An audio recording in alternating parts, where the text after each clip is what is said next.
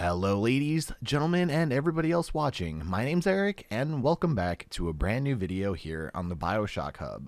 Today's video is a rather interesting one, and it actually has to do with the Bioshock movie, and why it was cancelled, according to the director himself, Gore Verbinski.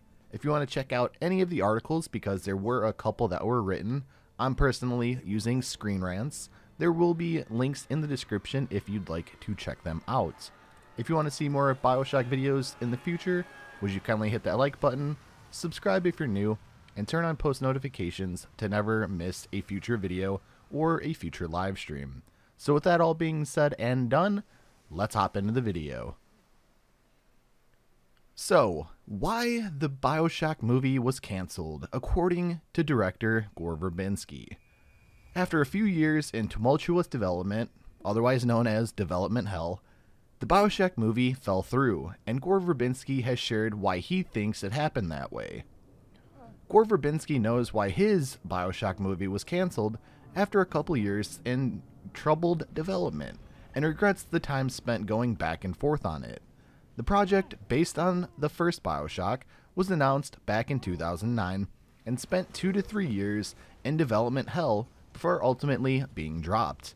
At one point, former fresh-faced roommates Eddie Redmayne and Jamie Dornan were competing for the lead role. Unfortunately, those days are long gone, and Verbinski's vision is also gone with it.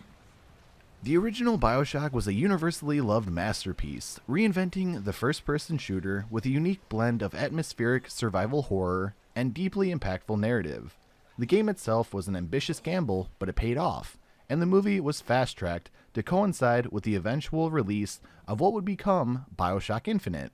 Verbinski was directed and attached to directing after his extraordinary success with the Pirates of the Caribbean, though he dropped out of directing to instead exclusively produce in August of 2009.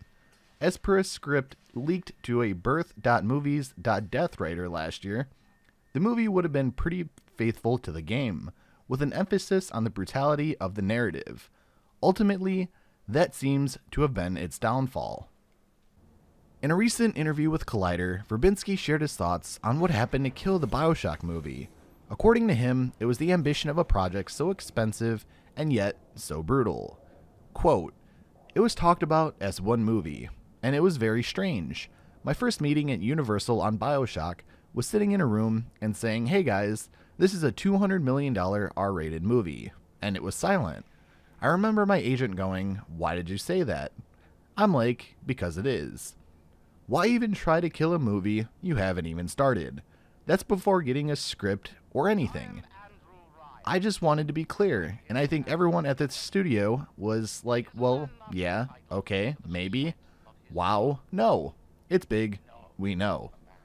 Verbinski goes on to describe the process that followed, which was an exhausting back and forth of debating the risk of making an R-rated video game movie for so much money. In the early 2010s, there was no Deadpool yet, and there were no successful video game movies. Even the MCU was a basic microcosm of what the absolute monster is now. Verbinski mentions Zack Snyder's Watchmen, which was effectively the industry's litmus test, at the time for big-budget R-rated, quote-unquote, nerd culture movies. It had barely broke even, like actually losing money after marketing and distribution, so the likelihood of a studio taking another massive risk on an even less stable genre was never likely. However, that was a different time. Bioshock has remained an iconic property, with a new game coming out at some point in the relatively near future.